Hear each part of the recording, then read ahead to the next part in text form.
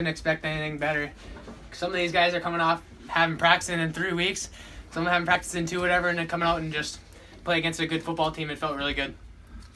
In the first half, it looked like you were running against dummies or something, and that isn't to say that Stevenson wasn't out there trying, but you made it look so easy. Talk about your first run there of 64 yards or 62 yards.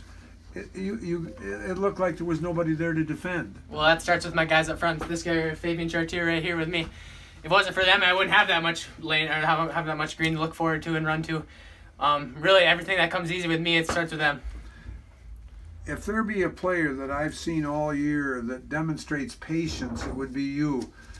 You look and you focus, and then you take what's given you.